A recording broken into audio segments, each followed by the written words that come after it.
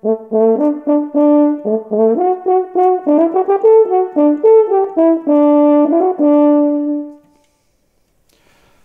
there, my name's Roger and I play French horn with the Tasmanian Symphony Orchestra. This is my French horn and I make the sound by buzzing my lips through the mouthpiece. It's a bit like blowing a raspberry. It sounds like this. When I put the mouthpiece into the French horn, it sounds like this.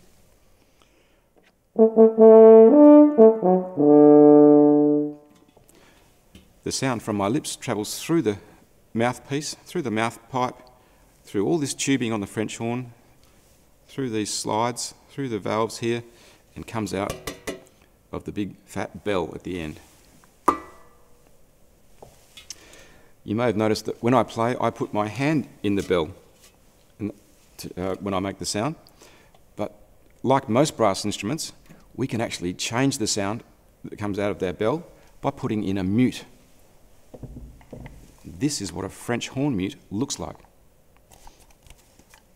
I put the mute into the bell like that and play.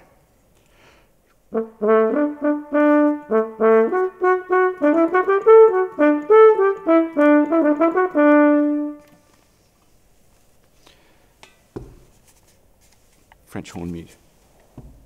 By closing my hand off, I can make a different sound on the French horn.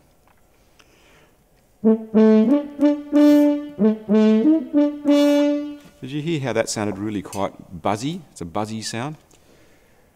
It's fine to just do with my hand if I shove my hand right inside the bell. That's how I get that sound. But when the notes go quite low, it's quite difficult to control.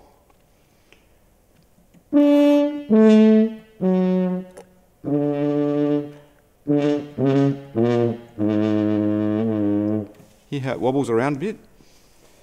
So, someone very clever invented this thing. It's called a stopping mute.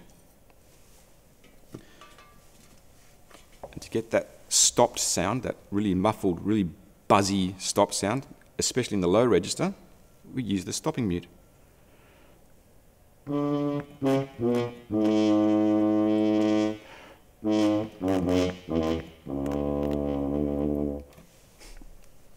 The stopping mute. The French horn mute is made from wood, usually.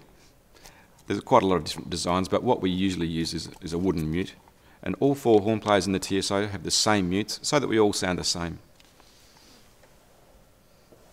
The stopping mute is made out of brass, same as the French horn, and it has a bit of cork around the top end that you shove in. It goes in backwards. It doesn't go in that way, it goes in that way. And the cork is to make a good seal so that no air escapes.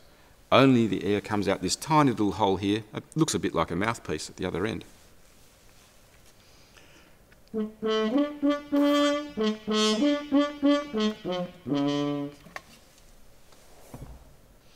I hope you enjoyed learning about French horn mutes today, and I hope you enjoy listening to the TSO's recording.